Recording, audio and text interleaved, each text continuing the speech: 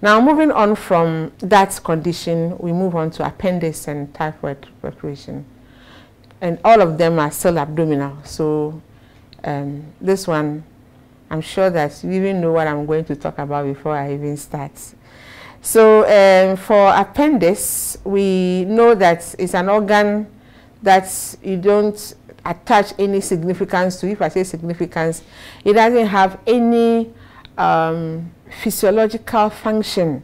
So if you take my appendix off today, I can live for the rest of my life.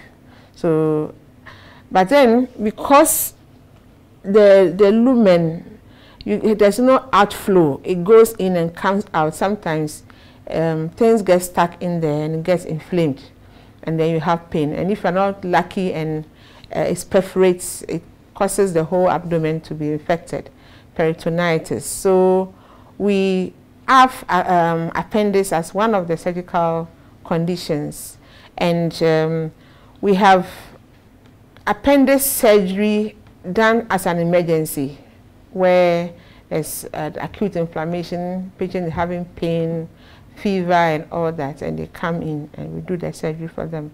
Or the person has some infection, is treated, and it recurs, so it is scheduled, come and let's take it out for you, and it's done.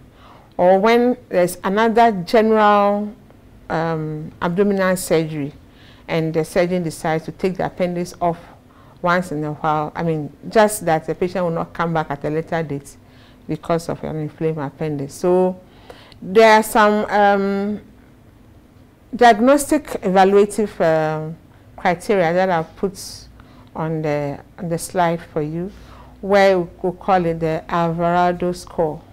So we look at a score of 1 to, depending on what is wrong with the patient and what symptoms the patient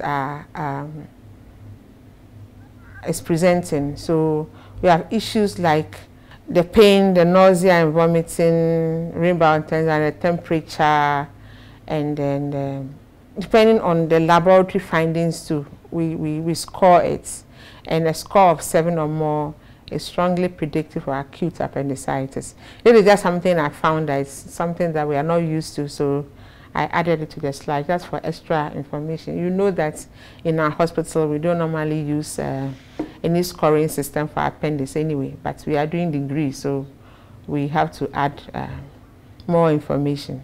So go and read on Alvarado score for appendix.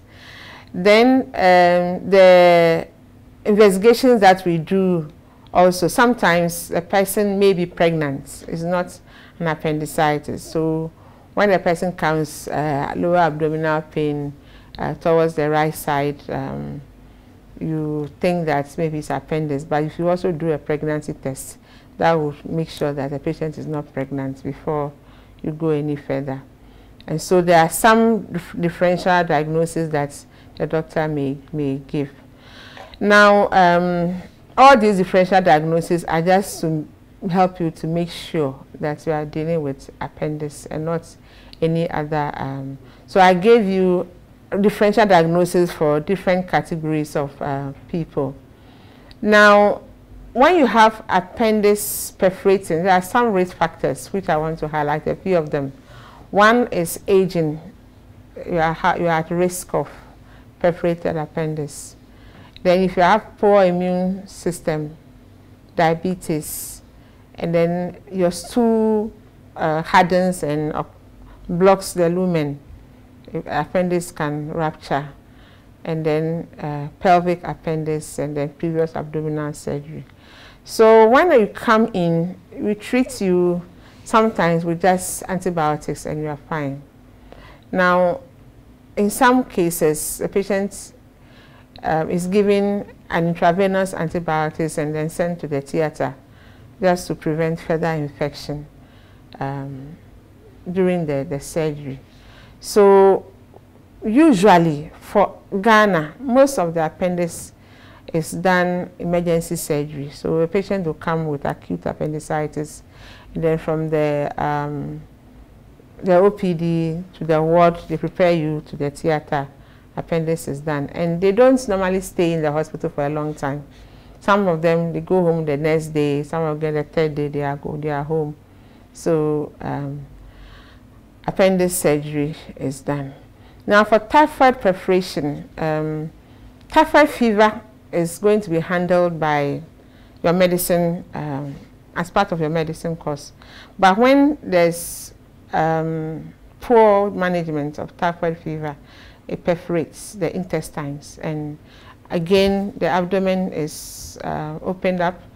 Where the perforation occurs, they cut all those off, and then they anastomose. They kind of join the healthy parts, you know. So that is it. Typhoid perforation surgery. They do resection anastomosis. So it's also an abdominal surgery, and all these signs and symptoms, again, you know it from the medicine typhoid fever, and so the diagnosis you should know, and then the management. So briefly, typhoid surgery is not planned. Nobody plans for a typhoid fever to perforate. So this one too is an emergency surgery, and it's done for the patient. When the patient comes back, there's NG tube, you take care of it, take care of the wound, the drainage sites, the IV fluids, the catheter care, the pain management. So you borrow from session 2 and 3 for the rest in next semester. You build on that. So if that one, you are not very strong in that, then there are always problems for you.